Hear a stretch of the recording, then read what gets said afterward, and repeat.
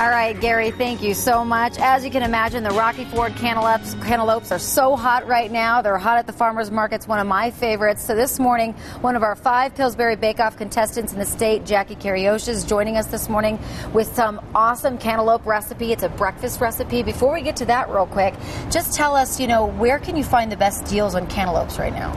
Any of the farmers markets, like you mentioned, but even some of your local grocery stores have great deals on Rocky Ford cantaloupe this week. Okay, so with cantaloupe, usually I will try to smell it or press this thing. Is that right? Smelling is one of the top keys in finding fresh cantaloupe. It'll have that slightly fruity floral smell, but not overpowering so. A couple of the other tips is that if you look at the rind underneath the webbing, it'll start to turn yellow instead of the green-gray.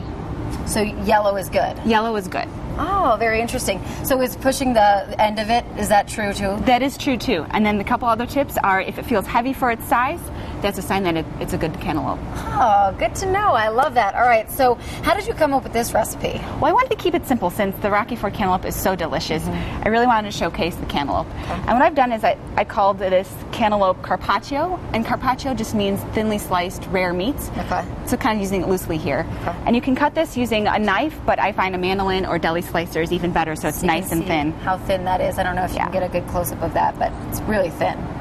And then what I'm going to do to layer the sandwich, I've just taken a croissant and cut it in half.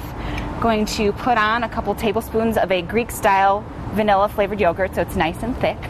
And I've put a little bit of the zest from an orange in the yogurt to add some flavor. Mm-hmm.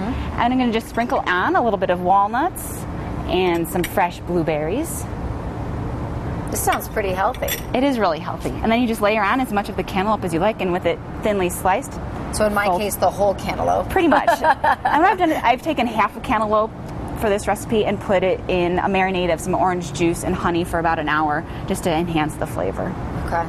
And that's what this is. This a marinade? That's it. This is a marinade, just the orange juice and the honey, and pour it over your cantaloupe, and that's it. You have a nice sandwich that you can eat for breakfast. That looks delicious. That's fantastic. So, as always, where can people find out where those farmers markets are?